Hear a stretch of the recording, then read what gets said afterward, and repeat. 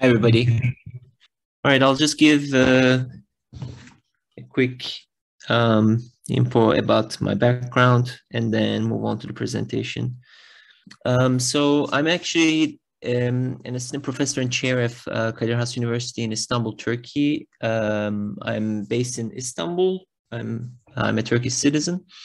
I did my undergraduate studies in Middle East Technical University in Turkey, and then I went to the United States to Georgia Tech to do my master's in digital design and fabrication, where I met Lars Spybrook, who actually works at the intersection of digital technologies and theory. And then I decided to do my PhD at Georgia Tech on design computation, where I actually developed an algorithmic study of Goethean morphology. I'll be showing you some examples of that today, along with other research that I do that I frame under digital romanticism. But I'm basically interested in the intersection of technology with history and how we can actually use algorithms to study architecture. So we're going to look at a lot of examples today, and I'll give you some more information about my background as well. So, I mean, when we think about parametric design nowadays, we actually don't look at examples like this, and I get fascinated with historical works of architecture. This is the portal of the Divriği Mosque found in Malatya, Turkey. And as you can see, it's full of details, full of ornamentation, and I think this is also a World Heritage Site. Basically, it's under UNESCO. And I get fascinated when I look at historical works like this, because I think architecture had a really different aesthetic outlook for ornamentation, for geometry during the medieval ages. And I think right now, with the advent of technology, we might start questioning how we actually use these systems aesthetically in the way we do research and we design buildings as well. And I'll be showing you some examples that kind of spun out of this, but that will be kind of my overall agenda, like kind of a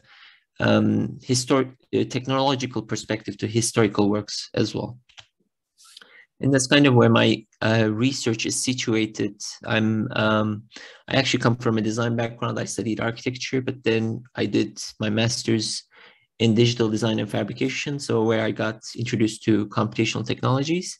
And then during my PhD, I actually did my minor in computer graphics and took a lot of computer programming classes, and then started developing algorithms and scripts that can be utilized for architectural research as well. And I'll share with you some examples of that. And my PhD dissertation is actually what I call as digital romanticism. It's basically a rereading of Goethe's writings developed in the 18th century on morphology. And Goethe was actually a really prominent figure during Romanticism. He's primarily a poet, so he's called a literary genius, but he wrote extensively on natural sciences as well.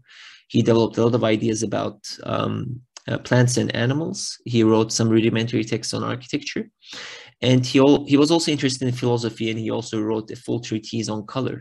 So that makes him a really interesting figure. I think that is somehow not fully understood. And in my dissertation, in my research, I actually looked at his body of work and developed some algorithmic explorations on some of his ideas.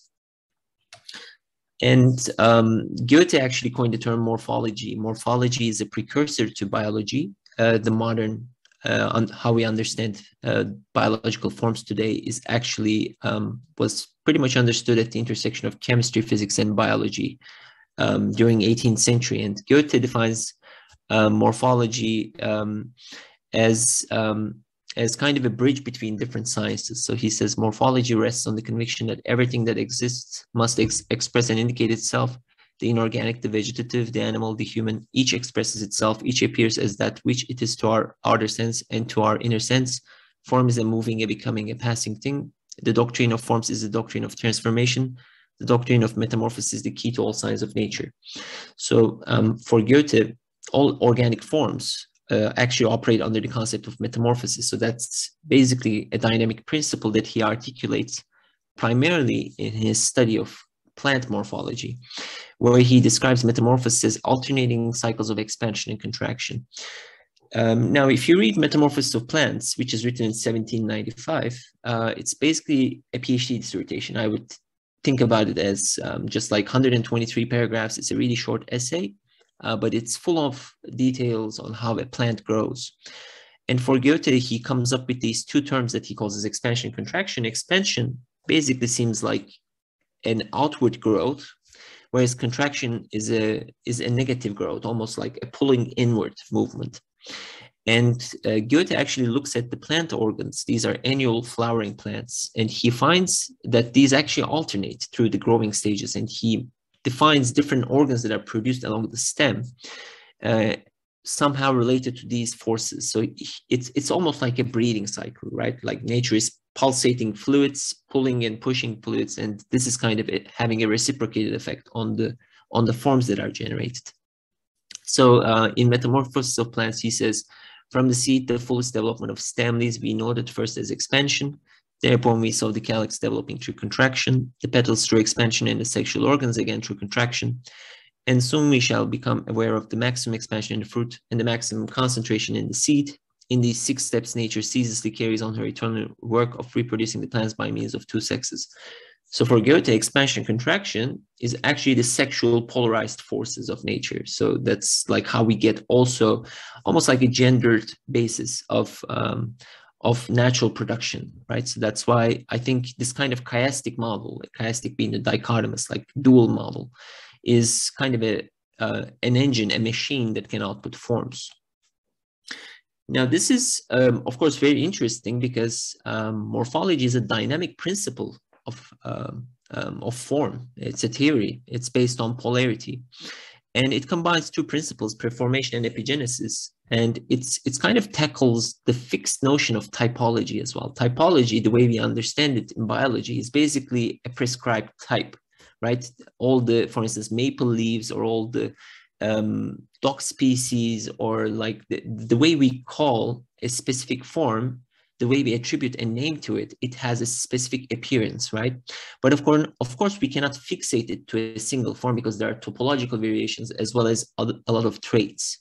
So in that sense, typology becomes restrictive, but that's where it has shortcomings because it excludes all this dynamic variation that might happen. So morphology tries to actually expand on that. And when I think about the notion of metamorphosis, particularly expansion and contraction, if we think about polarity, polarity is basically like a magnet, right? So if we understand natural organic forms through polar notions, then I started speculating on this during my PhD, but basically we are actually looking at a notion of polar axis, right? So there are expansive tips and contractive tips along an axial distribution. So this axis also happens in anatomy. It happens in plants. It happens in Earth as well. So like celestial bodies as well.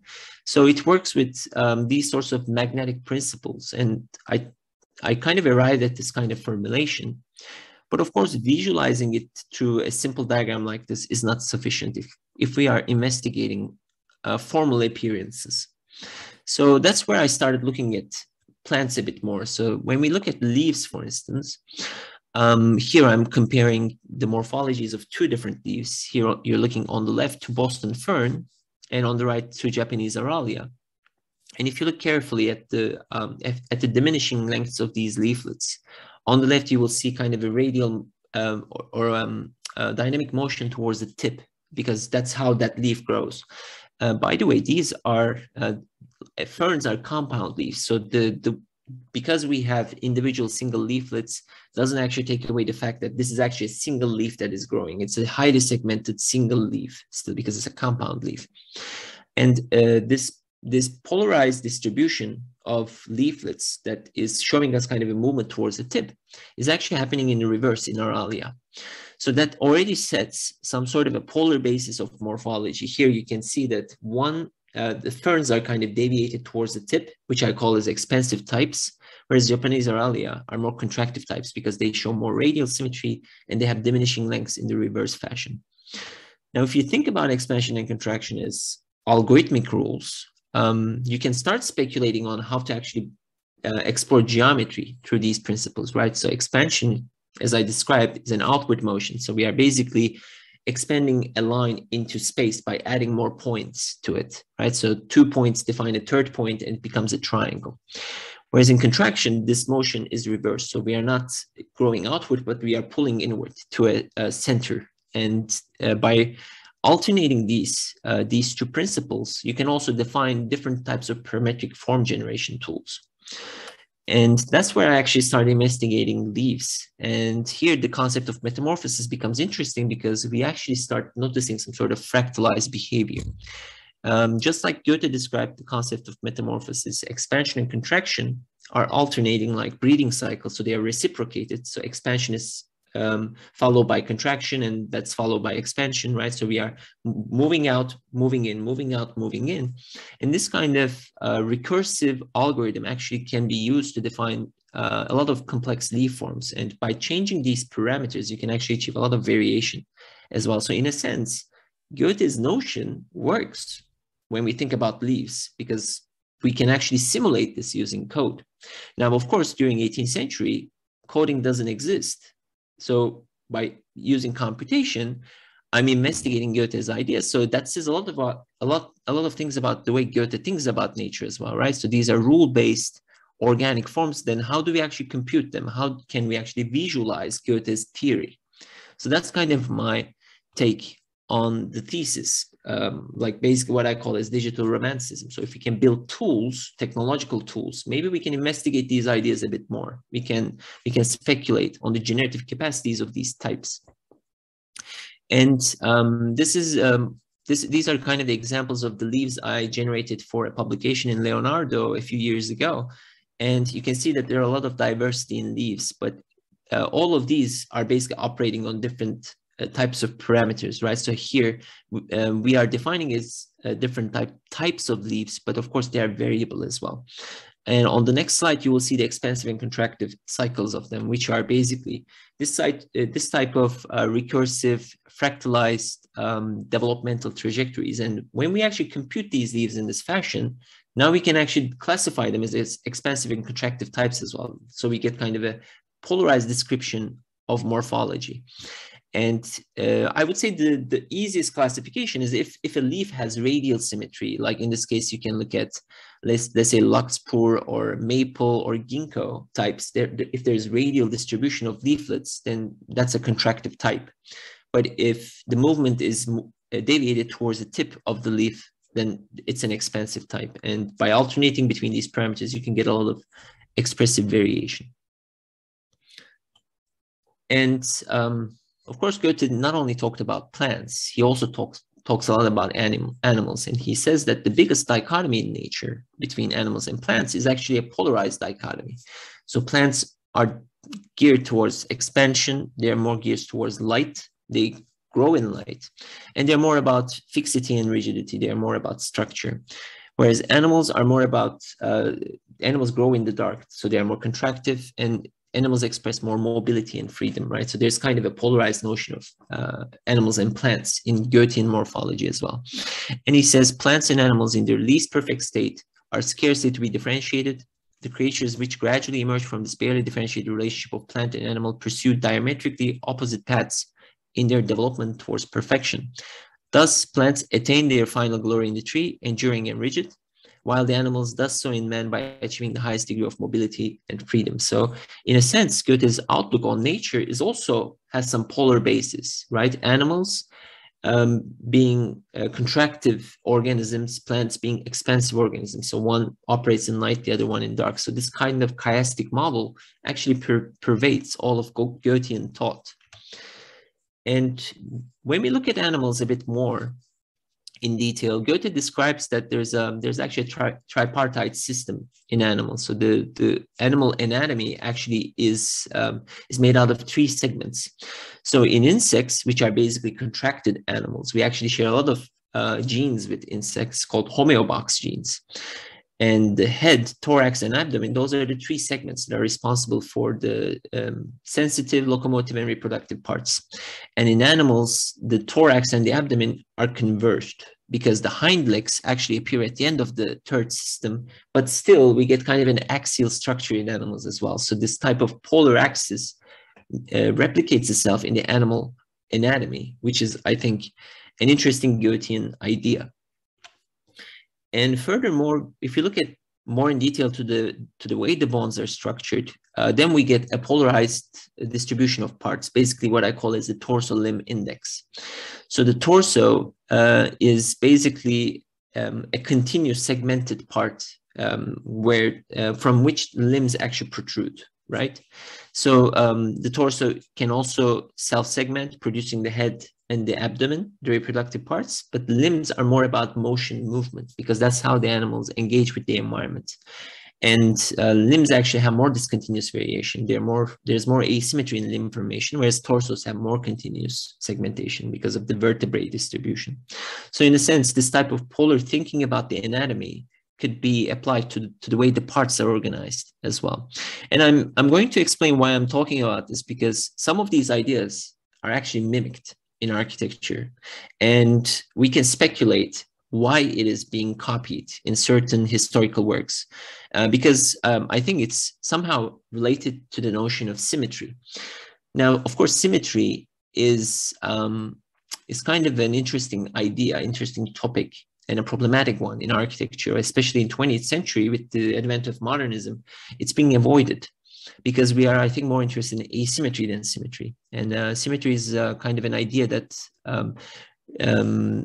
that kind of revitalized itself during the Renaissance, especially when artists and artisans started reading Vitruvius, who wrote the first treatise, The Architectural on Architecture, where he described this Vitruvian man. Vitruvian man is all about the aesthetics of proportion and symmetry, right? So basically these perfect forms of deity, the circle and the square, it was described in the Vitruvian text as being overlapping in the human anatomy. And the human anatomy, according to Vitruvius, is perfect. So that's why it needs to accommodate these perfect natural forms or perfect forms of God, right?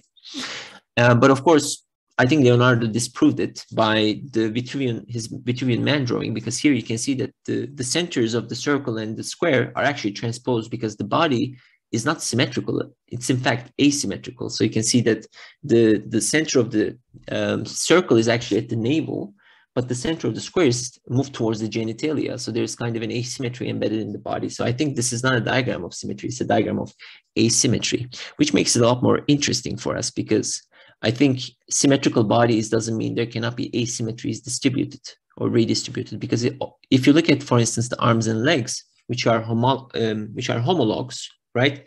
Arms are leg-like, legs are arm-like. And in that sense, we see a lot of different variation in the animal kingdom. Like our hind legs are longer than our forelegs, like forearms, for instance, right? So in that sense, there's some asymmetry between the parts as well. Now, why is this interesting? Is because architects during the Renaissance, they tried to interpret symmetry and try to juxtapose it on architectural works. So the way we were describing the organization of architectural bodies, that was mimicking animal properties. So here you can see that the apse, the transepts, the nave, the parts of the building, they were prescribed from human anatomy. So in this case, we are looking at this kind of T figure, standing T figure. But of course, there are a lot of problems with this Renaissance interpretation, because it's restricted to human anatomy only, but the animal kingdom can express a lot more variation, right? If you try to place a different type of animal on this plan, then you will get different proportions. If you have, like, let's say, an eagle with like giant wings, but a really contracted torso, then of course you will get a different body plan. So in a sense, this prescriptive notion, this typological notion of architecture was limited, restrictive, and I think it didn't understand symmetry properly. Now, with computational tools, we can actually tackle that a lot more. And that's, I think, where variation comes in really interesting, because just like animal bodies, architecture can have a lot of diversity, right? So we can have extensive antennas, we can have multiple legs, we can have hard shells, bloated bodies, thin bodies, wings as well, right? All these properties that we see in the animal kingdom, how do they actually replicate themselves in architecture? How do we see the sea of variation in architecture in this fashion? So that's kind of where my research comes in. So I'm trying to develop this kind of techno-historic outlook on form, but also trying to expand on how we study variation in architectural form generation. So just to give you a few information about morphology, the term Goethe defined is a field of form research, right? But it's not only nested in biology, but also there's something called architectural morphology that has been developed in 20th century. And the person that coined that term is actually Philip Stedman, who wrote on archetypes, building archetypes. And there has been a lot of research on various historical works, various types, like somebody like Rudolf Whitcover wrote the Palladian grammar, where they try to understand the variation in Palladian villas as a subdivision algorithm. And Lionel March also looked at graph-based architectural plans, right? So there's a geometric investigation of architecture, but how does it work with symmetry? How does it tie to the biological notion of morphology that is a bit underdeveloped? And that's where this type of research can come in. And my interest is specifically in historical works is because those are the architectural bodies that express symmetry. They work with symmetry and they work with a notion of growth. So these were the 4 types that I investigated in my dissertation, but I also, of course, like expanded it to a lot of diverse body types as well. And today I'm going to show you a few Gothic cathedrals as well, but we're also going to look at prison plans, for instance, that are more vegetal-like. Now, just to give you kind of an intermission, like I'm not only doing research, of course, I'm also teaching architecture, especially where I am at the moment. And the way I approach to design teaching in the sense, like because I'm investigating all of historical topics on symmetry, that also being influenced a lot with a kind of an investigation on ornamentation, because ornamentation is also a valuable architectural component that has been forgotten in 20th century. I think Adolf Loos's ornament and crime text was a big mislead on the way ornaments should be understood in architecture. And this is I'm going to show you some examples of my teaching at Kadir Has in Istanbul, but I did a lot of teaching when I was at Georgia Tech as well. So these tools, when they are mixed with technology, they can actually produce a lot of aesthetic variation that could be used in architectural education as well. And this is what I call as reverse pedagogy. Basically, in a conventional design studio, you would start with a site and program. You will give the students the site, and you will say, like, you're designing a school or you're designing an office or whatnot. And they will actually start developing some conceptual analysis of the site, and then they will come up with some strategies. But of course, this is a one way of approaching design. And I think that's highly problematic, because it actually restricts creativity to the capacity of individual students. And I don't think design education should be talent-based, because design, I don't think, is tied to talent. If we can develop the right technological tools, the right pedagogical tools, I think everybody could understand from design, and everybody can actually design pretty things as well, because there are a lot of techniques that we can use. And that's when I think this type of analytical research prior to any type of building implementation or building design is crucial, because we can start with what I call as figure configuration studies, where students actually work with abstract elements and they define networks, structural networks, tile networks, or surface networks. And then they apply it towards a given design case. So in a sense, they're developing a machine that could be applied into a building typology or site, right? So in that sense, their tools are restrictive. So they cannot do everything. They can only work with the tools that they design. So I'll just show you an example of this. Like this is the research that I carried when I was at Georgia Tech, when I was teaching there. And these students looked at Louis Sullivan's ornamentation, and they did these phenomenal paper models where they investigated the notion of curvature. They developed all of these symmetrical diagrams, aesthetic fringes that I call, and a lot of technical analysis of how curves work as well. Because if you don't know how to draw a curve properly in Rhino, then you cannot actually make something pretty, I think. So the curvature on these geometries have to be precisely built. And then they develop these fringes that I call as like facade components. And all of them have different thicknesses, they have different structural purposes. And when they're brought together, they make these sorts of nice screens.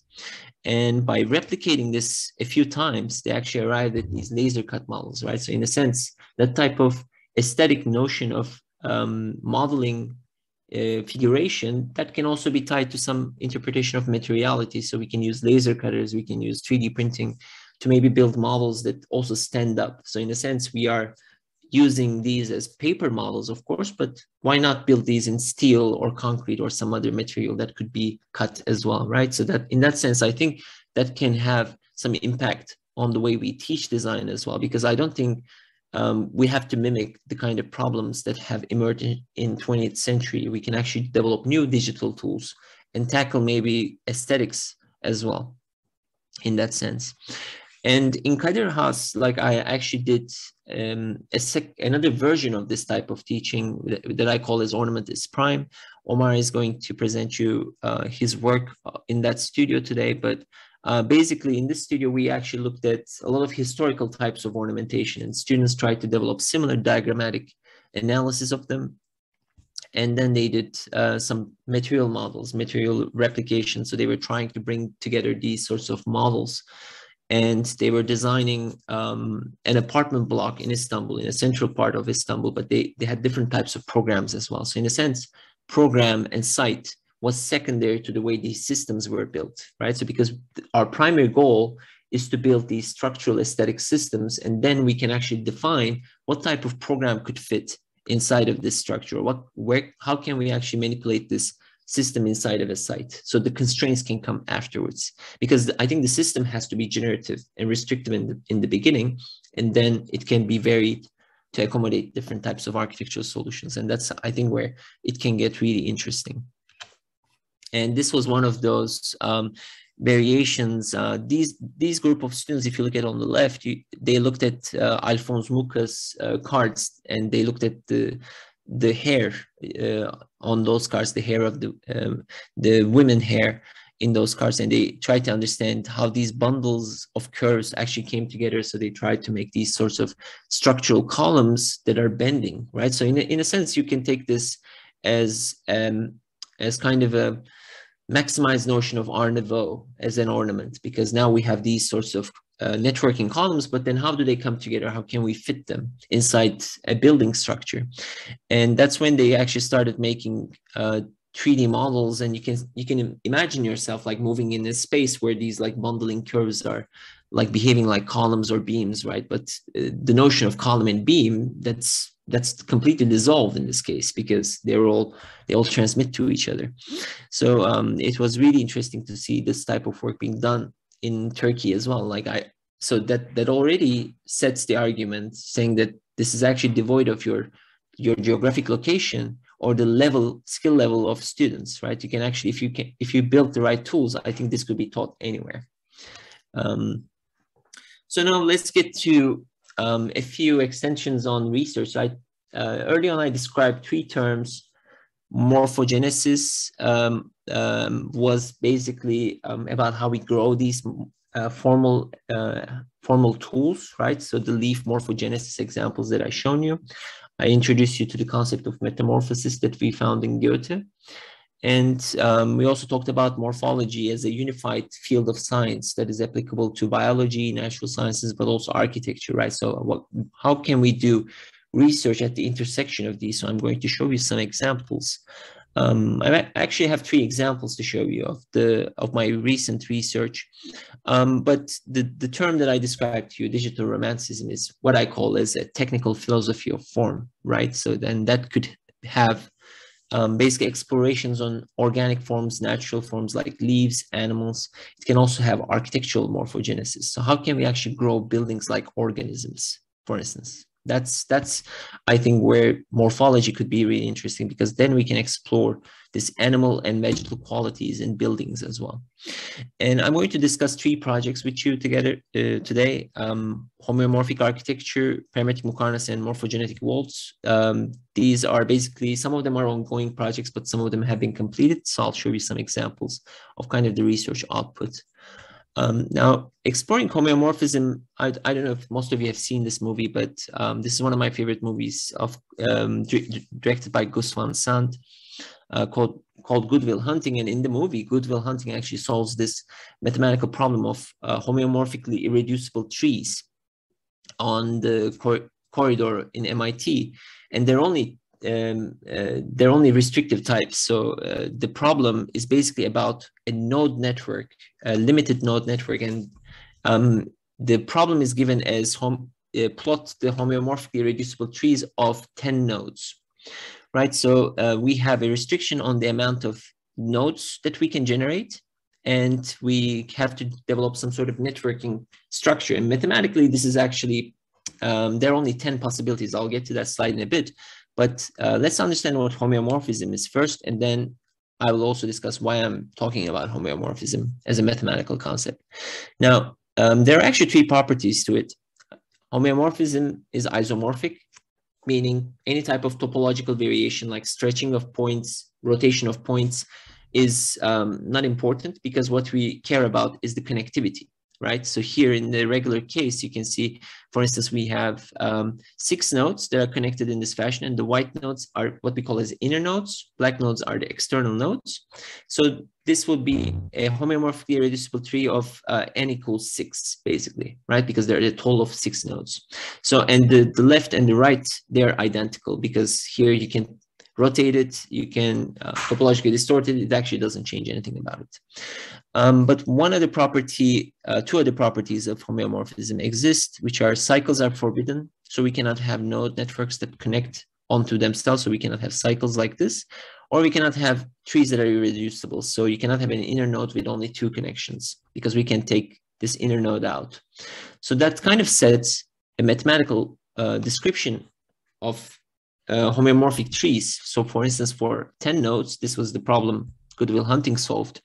We get these 10 possibilities, right? And what I realized is, if you actually look at the sequence of connectivity to the inner nodes, you can actually reduce some of these trees to a sequence of numbers, which is almost like a genetic code, right? So if you look at here, the inner node has only 9 connections. So we can just define it as 9, number 9. So number 9 is actually this type.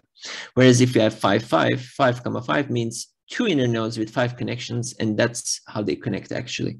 So 4, 6 looks like this, 3, 3, 3 looks like this, 3, 7 looks like this. So when I actually saw this image, I immediately started thinking, like, actually some of these remind me of historical building plans.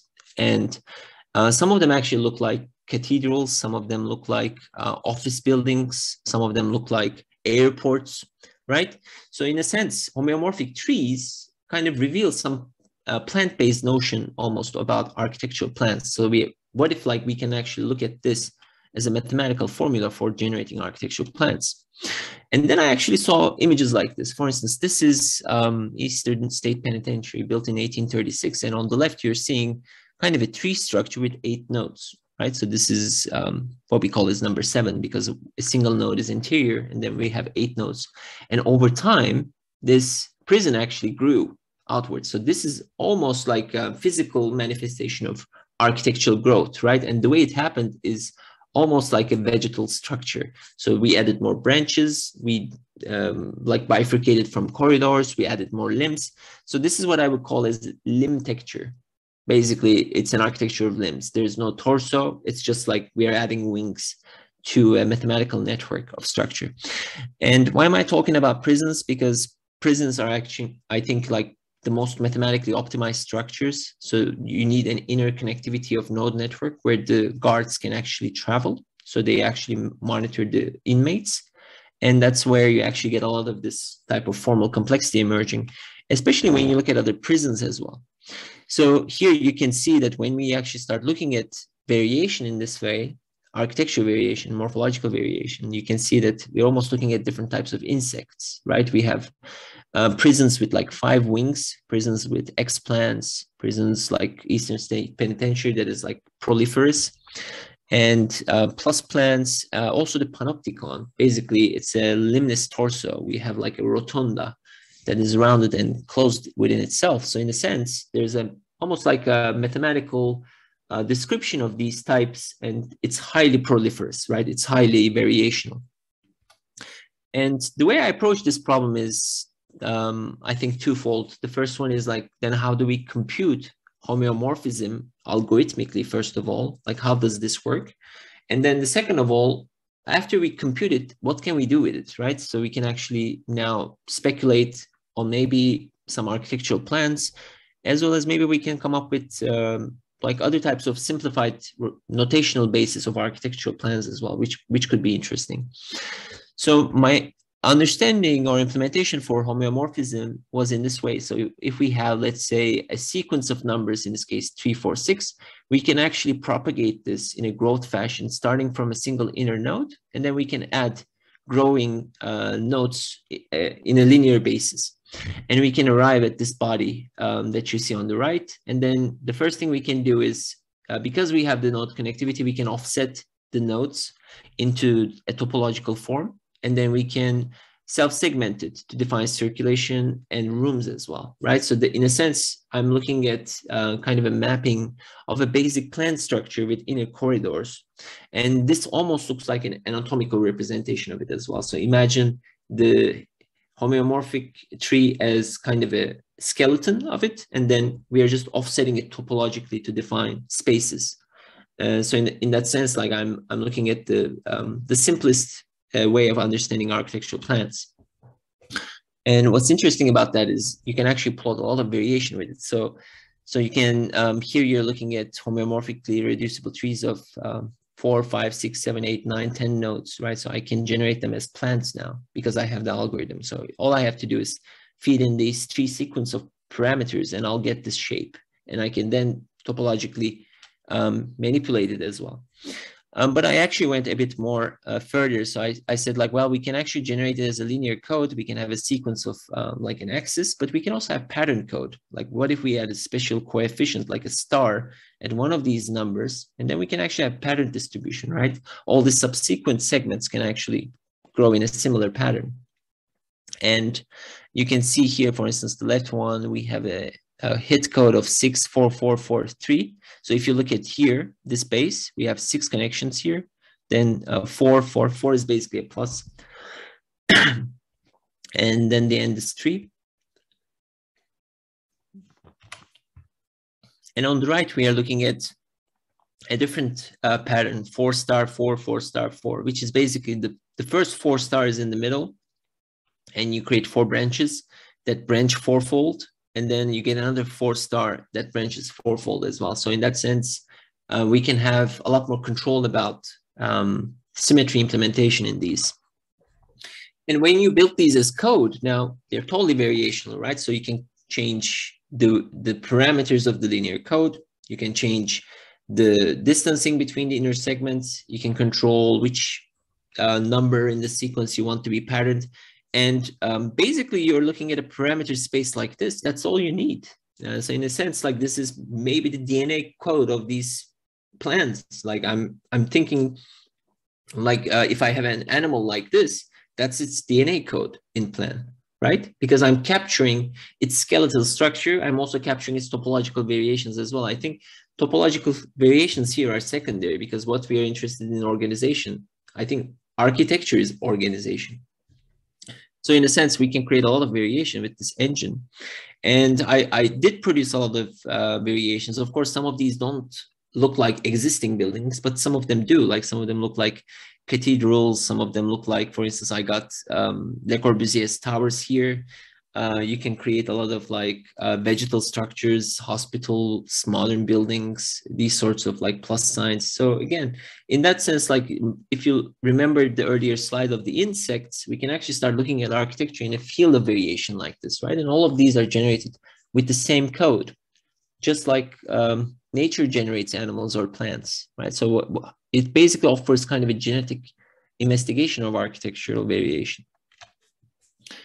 Now, taking this a step further, I actually have 2 more projects to show you. This is my research on Gothic anatomy. So we're going to look at the same way we looked at those homeomorphic plans, prisons, but we are going to expand it towards religious structures like Gothic bodies. And the way I approach this is what I call is like an anatomy lesson. So just think about like in 16th, 17th century, you're actually working with a cadaver, right? A dead body, and you're trying to understand its parts. And if we have Gothic cathedrals, then how do we actually divide it into parts? Which is basically an interesting question. So Gothic bodies are not anatomically, I would say, similar to other structures, but there are of course like some morphological principles that they probably share with other architectural works, right? So where do we actually begin to draw a line between parts and wholes? That's kind of where my investigation started.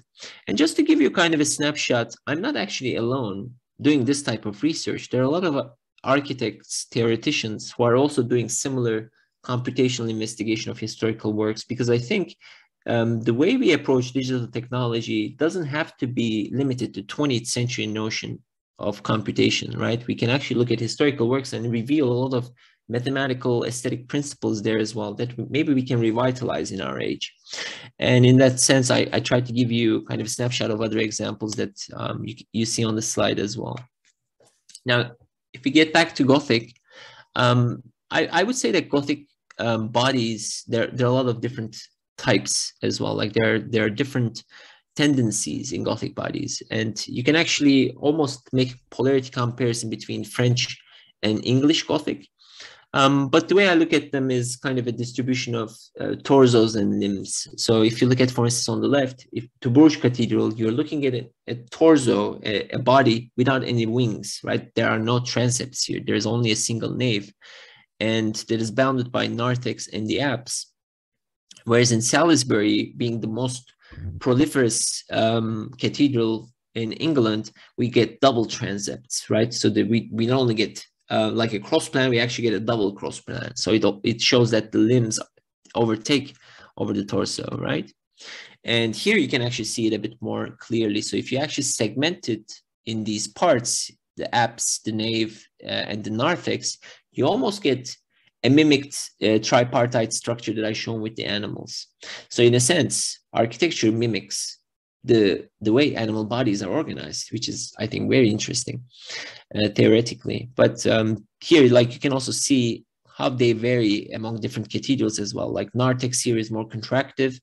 In Bourges, it's more expansive. And here, the nave is expansive.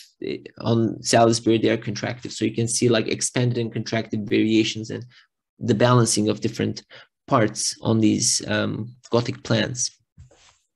And I started actually computing these as well. So you can here see like some computational investigation of these Gothic bodies. So if you're looking at the torso, we are actually self-segmenting it into naves and aisles as well. Whereas if you have like output of wings, then we can actually like self-segment it and coordinate it with the torsos as well. And this is like where my research is kind of heading at the moment. And we can also start plotting out of topological variations. Of course, these cathedrals do not exist, but there is no need for them not to exist digitally, right? Because I don't think we're going to build any Gothic cathedrals now, but we cannot expand on the idea of morphogenetic principles behind Gothic, because now we can actually start making some relationship of how Gothic bodies are organized and how other structures are organized as well. So in a sense, my argument is not Gothic, not prison architecture, not homeomorphic, right? So I'm trying to generate a whole pool of variation of architectural forms that are devoid of any style. So I think we can look at any century, any type of building, and maybe start understanding how architectural morphology operates. What are the general rules of architecture? How do we organize buildings? That's kind of the question. So in a sense, what makes it Gothic? What makes it Renaissance? What makes it Baroque? What makes it modern? I think that question is secondary. And that also ties it to maybe other notions of ecology, technology, style. And I think those are secondary, because this morphological perspective is, I think, more the intrinsic notion of architectural rules, right? I'm interested in understanding what those intrinsic rules are. Now I'm going to show you two more projects. One of them is called Morphogenetic Vaults, which is a more in detailed computational investigation of Gothic ribs. So here you're looking at a lot of interesting variations of the Gothic vaults, and you can see that the ribs actually define these sorts of force lines that kind of connect these structures with each other, right? And you can get a lot of different types of networks, like limb-like networks, netted networks, radial networks as well. But my take on that was about investigating symmetry through the notion of polarity. Like, can we actually make a vegetal structure that grows two-dimensionally, and then we can investigate maybe a form-finding technique of a vaulting structure. So in this case, this is actually still ongoing project. I'm planning to actually build some of these structures that you're going to see in a bit this semester with students at Kadir Has University. We now have a digital fabrication lab. Now we can actually build physical pavilions. But here you can see like these were some of the asymmetrical outputs of this type of engine. So I'm looking at almost like looking at these like algae, right? So like more vegetal, two-dimensional plant-like structures. But then I actually found out about this jellyfish called Ephira. And what's fascinating about Ephira is this is actually like an 8-limbed jellyfish. But if you cut one of its wings, one of his limbs, then what happens is the jellyfish actually self-organizes itself and tries to close that gap. Now, why does the animal do that? It's because it's trying to actually find equilibrium, right? Even if you create an asymmetry by removing these branches, the animal needs to find equilibrium in order to move. So in a sense, locomotion requires symmetry, like anatomical symmetry. But that doesn't mean a symmetrical body, because 7 is not a symmetrical number, so to speak. But if they're radially organized, then it could be balanced. But my investigation was like, can we actually take symmetrical plans and look at vaulting structures? Like, what kind of hierarchical vaulting structures can we actually get? Now, these are, of course, not mimicking the Gothic ribs per se, but I'm actually getting this inner skeleton mapped onto a surfacing structure. So I'm trying to find what kind of a vaulting structure we can actually get with symmetrical plans, as well as asymmetrical plans. Because here I'm using gravitational simulation in Kangaroo. Probably you have heard about this tool, but basically we can actually implement it in such a way that the end structure has balance or equilibrium, right? Just because you have asymmetry in plan doesn't mean you cannot have balance or symmetry in gravity. So that actually like is the interesting part, because I'm not interested in building symmetrical structures. There could be local symmetries, but there could be asymmetries that are balanced as well. And I think a lot of architecture does that automatically. And these were some of the computational investigations. You can see that the engine can output a lot of variations. So I'm planning to investigate this a bit more with students. And you can see like it can output a lot of variations, and we can actually start seeing maybe different material interpretations or properties to this. And that's with that, I'm going to move on to my last project, which I call as parametric mukarnas. This is a recent project that we finished in Turkey, and we looked at 16 different structures containing 22 mukarnas gates in Sivas and Kayseri, 2 cities that were the main hubs during the Seljuk era in Anatolia. And I'm going to share with you some of the computational things that we learned from this project. And this was kind of the overall structure of this project. We first developed a photo scanning technique where we extracted models. So I call this almost like extracting specimen from nature, right? So you go and you collect a leaf or an insect. It's basically kind of taxonomical work. So the way we do it architecturally is by photogrammetry. We actually map it. And then we process the data. We try to clean it up so that we are working with clean Rhino models. And then we understand its structure through analysis. And then we try to generate parametric codes. And these are some of the structures that we did the photo scanning. Here you can see like we get actually pristine 3D models where you can extract a lot of information, a lot of detailing. And something that is interesting about working with heritage works is there's a lot of damage to these works. Like there's erosion, for instance, because it's made out of stone, especially the mukarnas in Anatolia, they're made out of stone. So we try to outline the principles, the rules, so that we can actually maybe use this data for future reconstruction or for other type of restoration work, which is, I think, really important. So all these heritage works, they need to be mapped actually.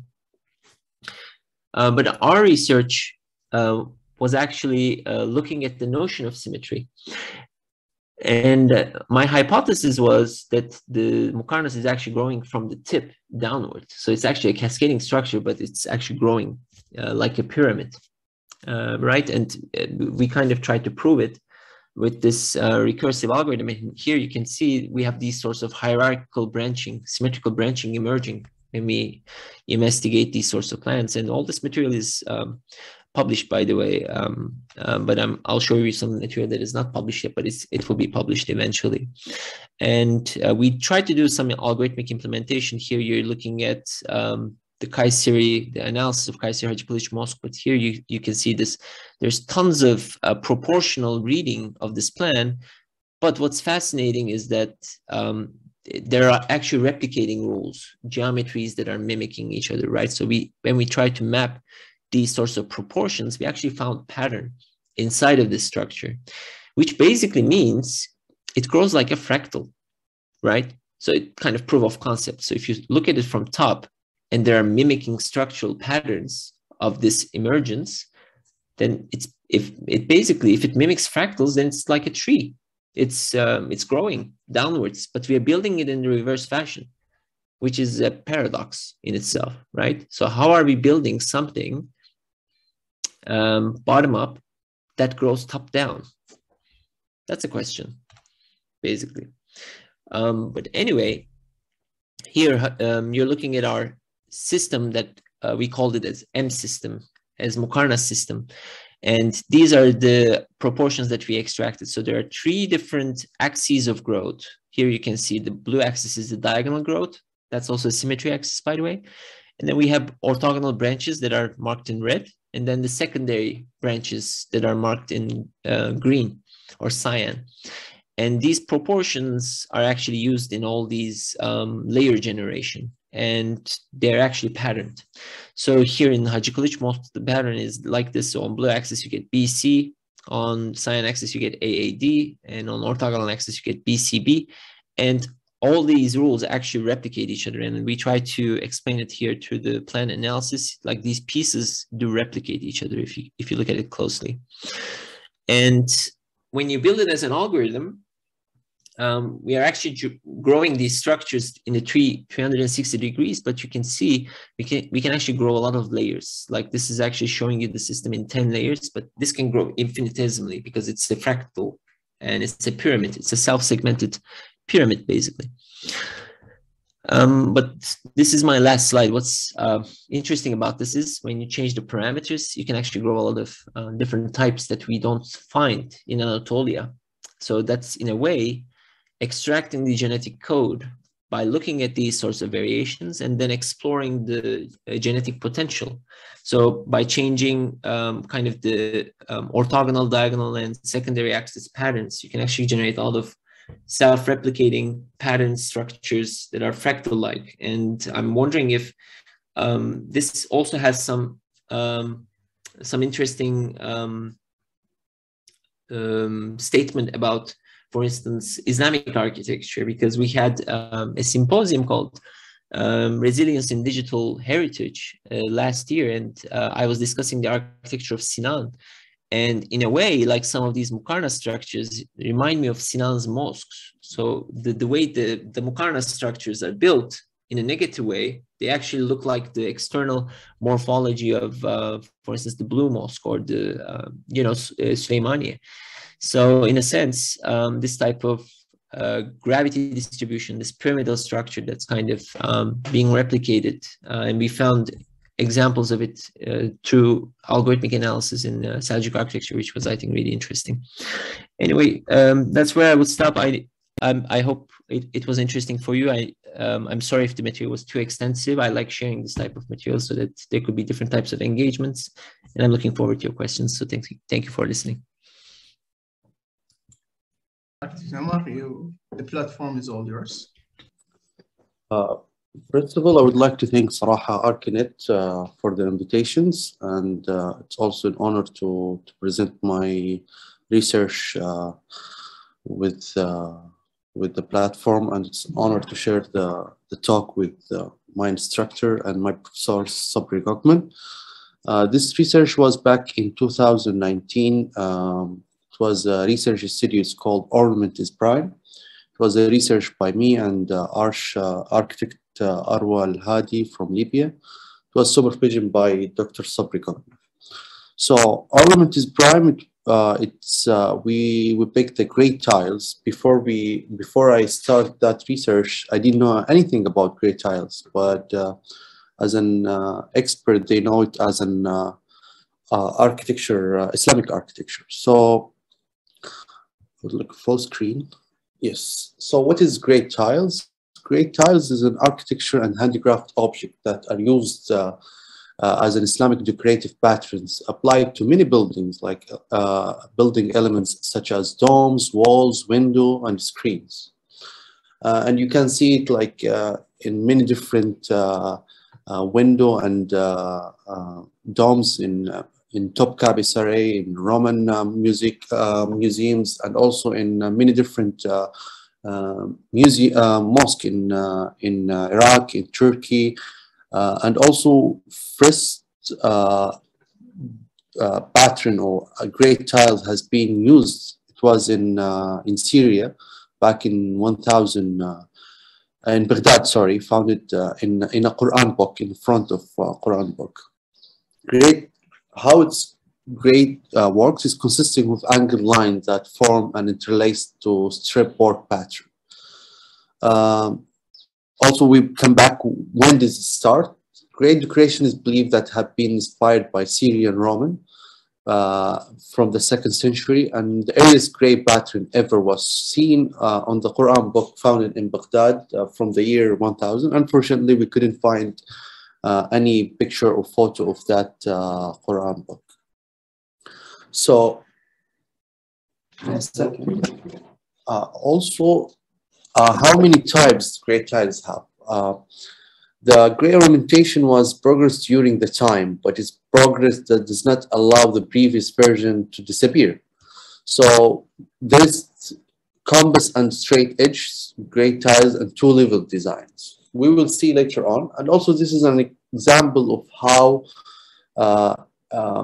has that gray tile applied in the wall, in the domes, with the different geometrical angle and degrees, and also in the window. The two types that has gray tiles, like the compass and straight, that is the, let's say, the normal way or the organic way that they use has been used to create gray tiles. That is the type of consisting of intersecting circles that create a guideline allowed from polygon grid that can used alone in the on the has angled lines from the interlaced strip pattern.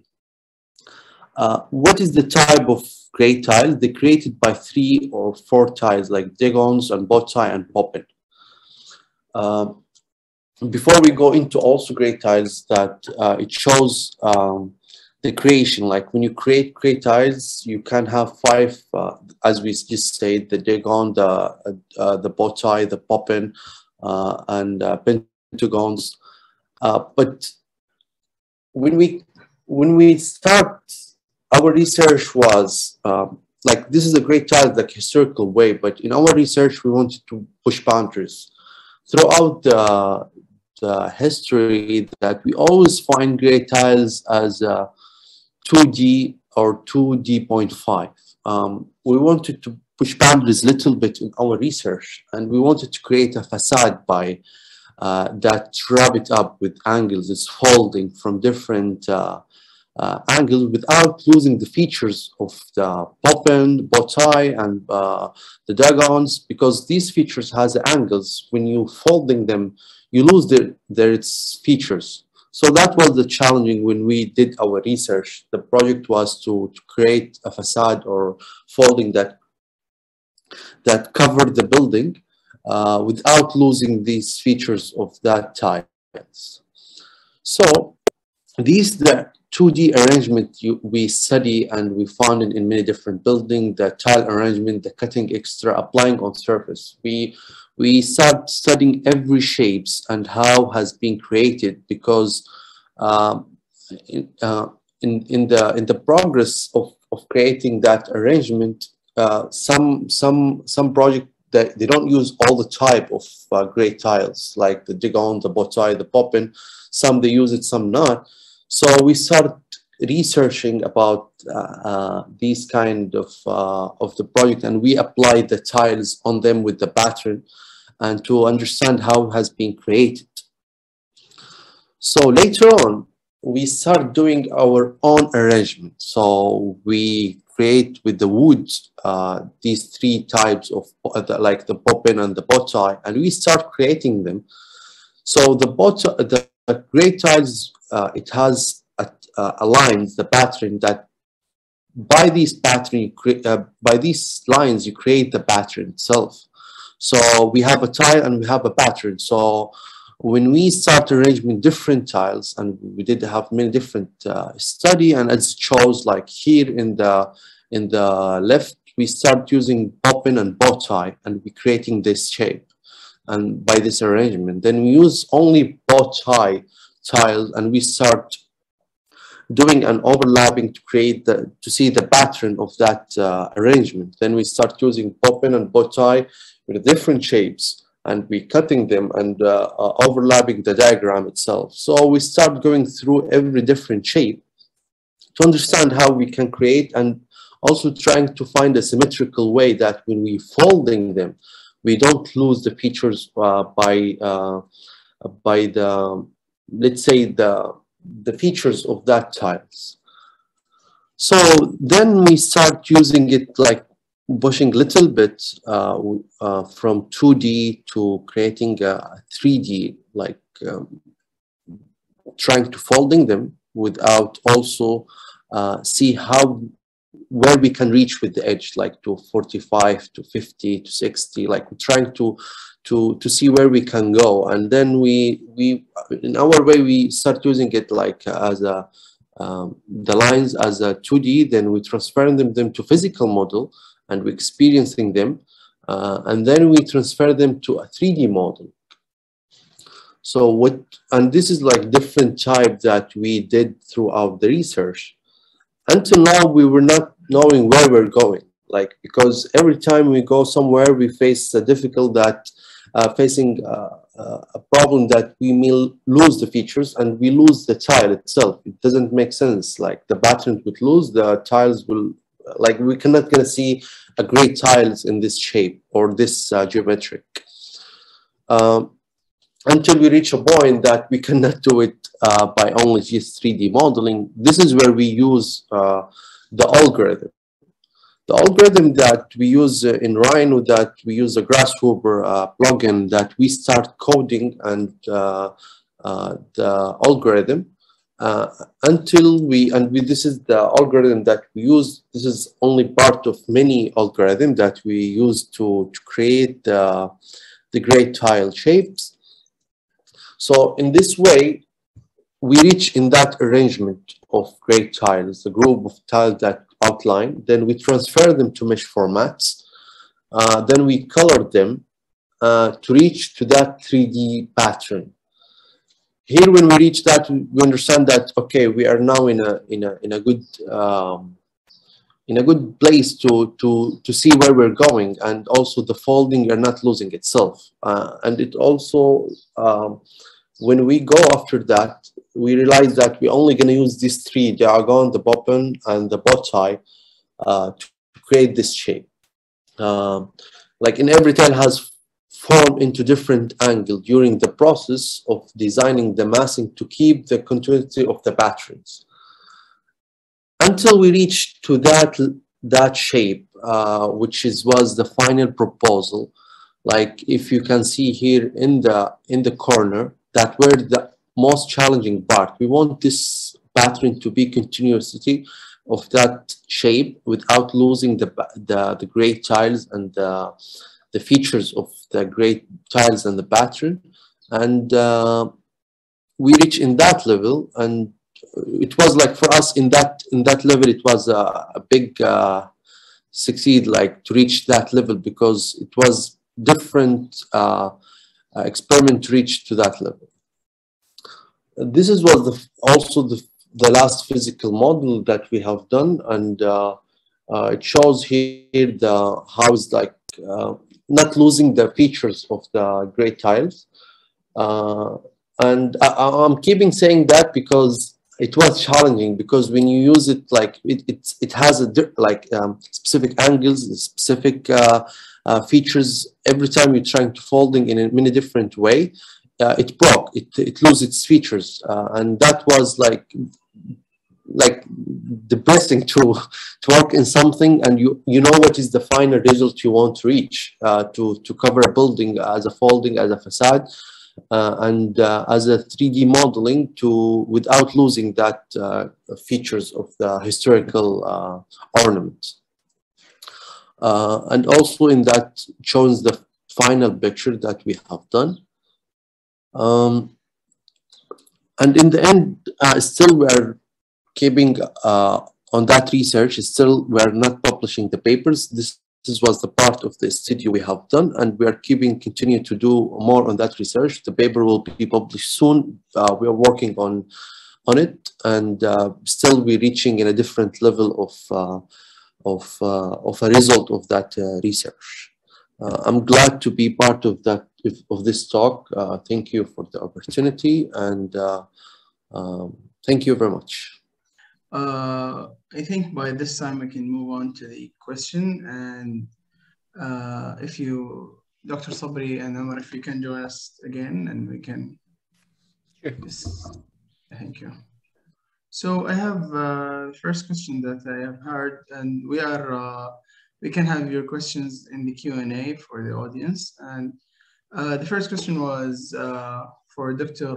Sabri about how impressive was the talk, and you tend to relate math to architecture, and on the level of form generation. Most of the example you have shown presented reduced architecture into form and ethics, with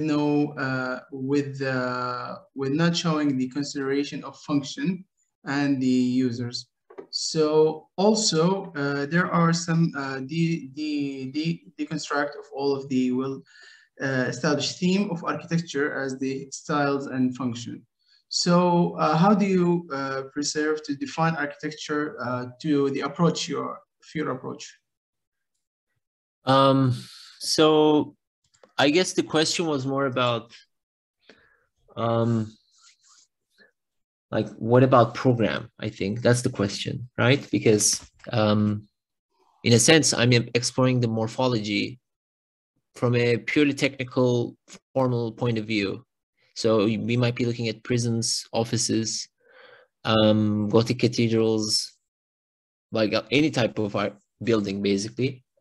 And we are exploring the geometry of it. And I tend to think that in order to fully explore certain types, for instance, Gothic plans, like they have certain rhythms, there are certain rule sets, right? But I think those rule sets are defined on those types. So if we have a technical tool that can bridge between other types as well, then we can also understand what is different for Gothic, what is different for a mosque, what is different for a hospital, what is different for an office building, and vice versa, right? So in that sense, I'm more interested in developing the technical notion first, prior to understanding other types of cultural, programmatic, functional aspects of architecture. I think that's kind of my intention, because what I try to describe is I called it as a technical philosophy of form. So the technical philosophy doesn't require function, doesn't require program or culture as much, right? Because we're exploring the geometry of the built environment. So I'm trying to exclude them for now, so that we can purely focus on the form of it. Because I think the arguments could be mixed up a bit if we tend to think, like if we tend to bring something external to the notion of morphology. I'm not sure if that answers the question, but if there's a follow-up, we can also discuss this a bit more. Your point, Romanticism, engaging with the computational perspective for like for the heritage work. We saw examples in your research focusing on the Slavic and Gothic architecture and certain methodological perspective orientation. Could you elaborate on how scripting and parametric tools guide us potential architectures to research in this field? Oh, so that's the question you posted. Okay. Yeah, I mean, so for me, scripting and parametric tools, they shouldn't prescribe aesthetics, right? So parametric architecture doesn't need to be defined through parametric design tools because we have to keep in mind that prior to like Rhino, Grasshopper scripting, I don't know, there are other types of programs as well, but we were using software that was developed in other industries, particularly like for naval shipbuilding, right? So CATIA in 90s, like when Gary was using it, they were actually borrowing NURBS modeling, which was used in ships and planes. So basically they were developed by engineers. So they're not designed to be used for architects, right? And the way our digital notion of architecture started with tools that were designed by engineers for other types of production. And that's, I think, a problem because now we have a lot of people coming from architecture, coming from computation background that can design tools. So in a sense, we have to be selective about what kind of tools we want to use or what kind of geometries we want to output, because parametric design tools shouldn't be considered as a given, as a prescription of how architecture should be or how digital architecture should be. I try to make that clear, but everything is digital, right? Even if it's built in 13th century, if something has mathematics, geometry, it is digital. Just because we invented technology in 20th century doesn't mean people didn't use geometry in 13th century when they were designing things. So in a sense, we have more advanced tools to compute them because we are working with computers, but that also shouldn't prescribe the aesthetics of it, right? In that sense, I think I try to highlight the research on Mukarnas, on Gothic, on Art Nouveau, whatever era you want to pick. There are a lot of like things you can explore with generative algorithms and parametric design tools. So following up the question, also there's this, as this is the method related to the technical side of morphology and its generative, how can you decide on the aesthetic of form, which one fits better than the other one with social beauty codes, sorry? Yeah, I mean, I don't have a simple answer on that. It's a difficult question. So, I mean, you're asking me how you compute aesthetics.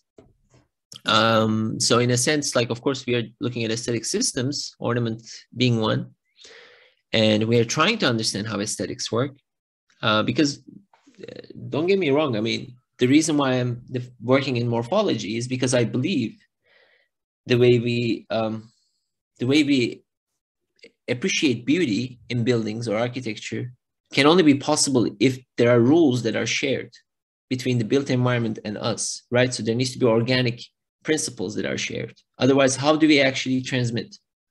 How do we perceive something? How do we find it beautiful? I mean, unless everything operates on symmetry. I think symmetry is a more central topic here, like because I think growth and proportion that works with symmetry as well. And there are a lot of historical texts on it, mostly during the Renaissance, like Alberti being one, right? Alberti wrote a treatise on symmetry. So in that sense, I think that's kind of the investigation. I don't think there's a formula necessarily. I don't think we can approach it from a social point of view. We can say like, this is better than that one, or this is more pretty than that one. I think everything in that sense has aesthetic value. It's just maybe we can have a more advanced notion of generating more aesthetic systems and maybe utilizing them in public frontiers or buildings, so that they actually output cultural aspects onto us as well, because buildings can talk to us, right? I mean, a World UNESCO heritage site can only be ascribed if the building is aesthetic, if the building has aesthetic potential, because its architect is dead. I mean, there's nobody to protect it other than the building itself. So it has to be so pretty that it needs to be protected.